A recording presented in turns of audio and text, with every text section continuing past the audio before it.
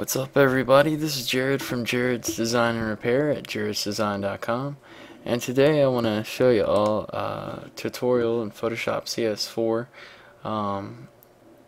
This envelope icon is what we'll be making today. If you click File, New, we'll go ahead and get started. The width is 250 and the height is 205 with the resolution of 72. And we're going to create a new layer and get the rounded rectangle tool, which is right here, and we're gonna go ahead and leave that gray, and you can draw this out. And while you're drawing that out, you can notice if you hold Alt, it draws from the middle, and if you hold Shift, it draws a perfect square. But we don't need a perfect square, so we'll just draw this out like that, and double click over here to bring up the layer style. We'll start off by adding a gradient. Double click and click this right here, and we'll click in here to add a new color stopper. We're going to make that one white as well. About like that, looks good. Okay, so then we're going to add a stroke as well. Make this stroke the gray, except for we want it a little bit darker. About something like that, I believe. Yeah, that looks good. Okay. So click OK, and that's your background of your envelope. So let's start a new layer and check up on the brush tool. Make sure it's set at the 5 pixels diameter with 100% hardness on the round on the circle brush. Let's click up in this corner with the pen tool and click somewhere in the middle. I'm going quickly just for the sake of this tutorial, but you can make it a little bit more precise if you'd like to.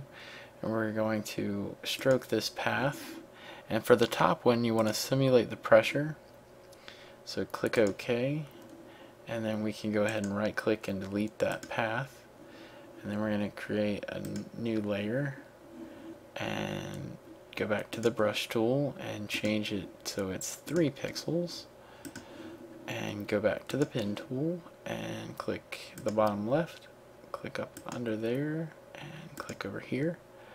Right click on that line, and you're going to stroke that path as well, except for this time you do not want to simulate the pressure.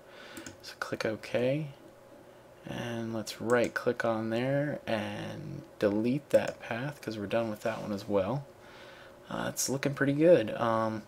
Let's go ahead and duplicate the layer 3 by pressing Ctrl J, and now make the original layer 3, double click over here and bring up the layer styles and make that white color. Click on this box and drag up to that corner so it's all S. That makes it white, and we can't see it yet, but if you tap it down a couple of times you'll see that it kind of makes it look imprinted.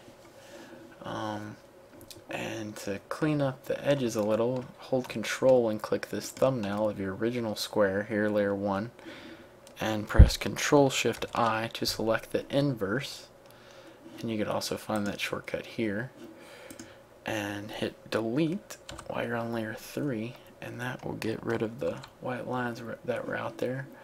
Notice that it's overlaying it a little. We should bring layer 2 up above those. There we go.